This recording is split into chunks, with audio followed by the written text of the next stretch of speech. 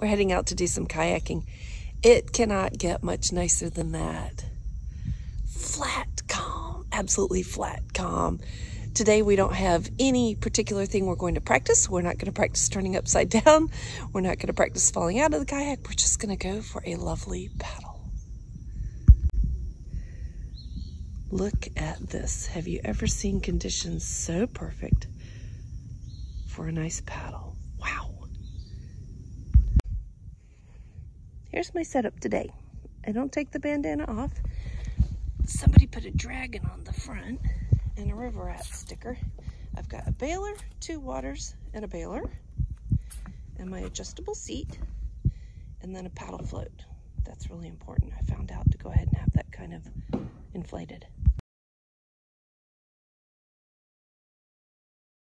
Oh my gosh, Bill, it's like magic. It is so quiet.